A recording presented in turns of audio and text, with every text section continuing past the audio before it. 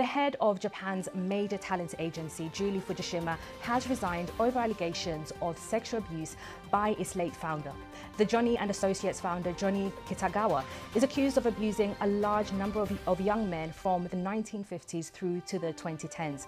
Kitagawa was arguably the most influential figure in Japan's entertainment industry, and his agency has held a near monopoly on Japanese boy bands for decades. He died in 2019. Well, live now to Tokyo, and we can speak to our correspondent there, Shaima Khalil. Shaima, just tell us what we're hearing from the company today. Well, today is a hugely significant day for Japan, especially the Japanese entertainment industry.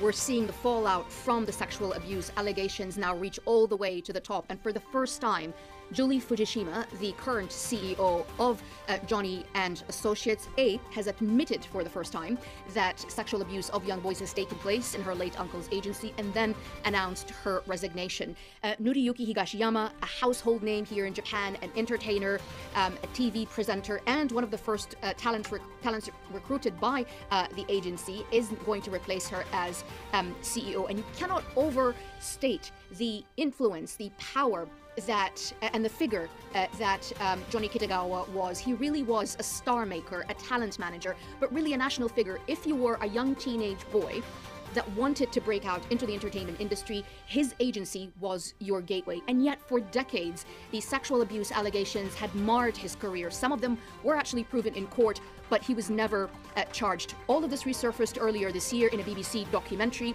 Victims spoke to the BBC. They spoke of their experiences. There were also claims that because of his power, it stifled the reporting of this on local channels and discouraged people from coming forward. After it aired, more people came forward, and last week an investigation found that he repeatedly abused boys in the 1950s through the 70s and beyond 2010, but also found that this family business, the fact that it was a family management, allowed the atmosphere of that abuse to continue, and said that Ms. Fujishima's claims that she had no idea about her uncle's activities were a lie. Today, she steps down. Today, we have a new CEO that is very well versed into how this agency works. It begs the question, how many more people will come forward, but also how this is going to change and the future of this agency, this brand that has been synonymous with fame, with power, with J-pop, with entertainment, and has now been very, very publicly disgraced. And Shaima, there you mentioned the J-pop industry, the popular J-pop industry. How is this scandal impacting